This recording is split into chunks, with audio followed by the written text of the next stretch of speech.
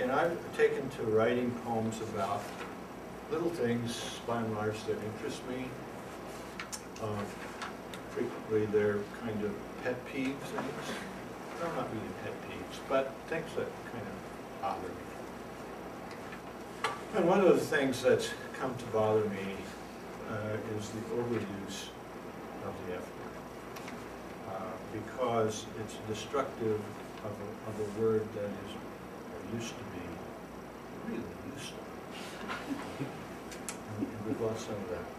So, by way of explanation, I'll read you a poem that I read last semester in the workshop.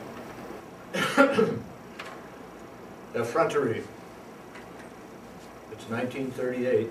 You're in a crowded theater watching the end of Gone with the Wind. Scarlet on the staircase, Rhett at the door declares, "Frankly, my dear, I don't give a damn." Stunned silence from the audience, then gasps and murmurs.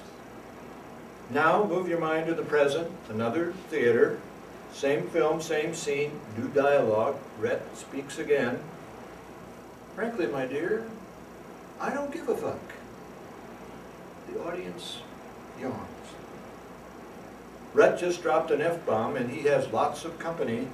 Bombardier comics, for example, raunchy rhetoricians needing a crutch to prop up their humor, thinking quantity will conquer all, their output reaching speeds up to 400 Fs an hour, performing for people who by now are nearly deaf to Fness. Not to forget the linguists of broader licentious horizons, who are big on the crutch word in particular, but bigger on crotch words in general. And almost anywhere you can hear loud exchanges among those for whom F is of the lexical essence, serving them in fecund formulations as noun, verb, adverb, adjective, interjection, multipurpose participle, and occasionally as paragraph. Hail to the heroes of locution for whom the F has been something to be saying, for the rare times when abject anger, utter disgust, deep despair, or poetic necessity demand the very best of epithetic expressions.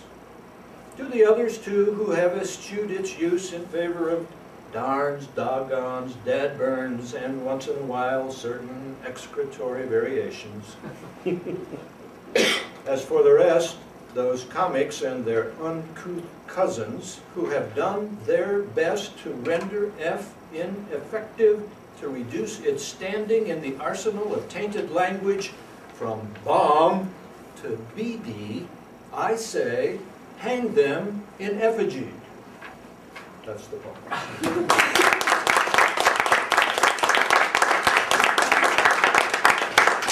I don't know if you want me to leave after that or...